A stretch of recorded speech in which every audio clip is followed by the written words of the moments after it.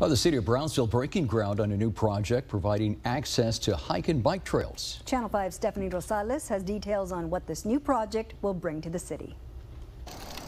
Erwin Reisenman rides his bike at least 20 miles every day.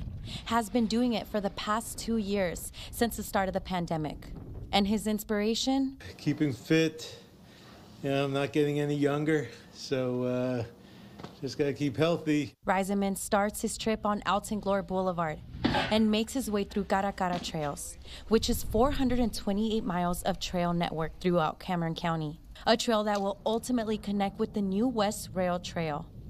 City Commissioner at Large Rose Gowan says the project started because the community wanted access to more green space. She says it will also help more people be active. Increased health parameters throughout the city as opposed to just in those neighborhoods that are around those few existing trails. So the West Rail is going to open up access to all of West Brownsville. I've changed my whole outlook. I'm looking forward to going out every day, get the endorphins pumping when I'm bicycling, and I just love doing it.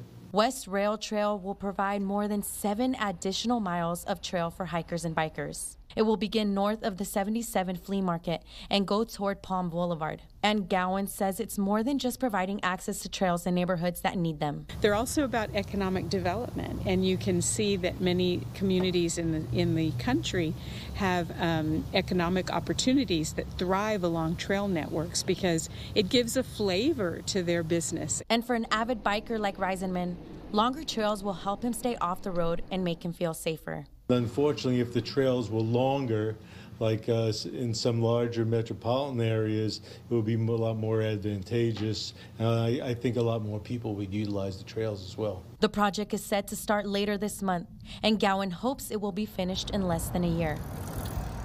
In Brownsville, Stephanie Rosales, Channel 5 News at 6.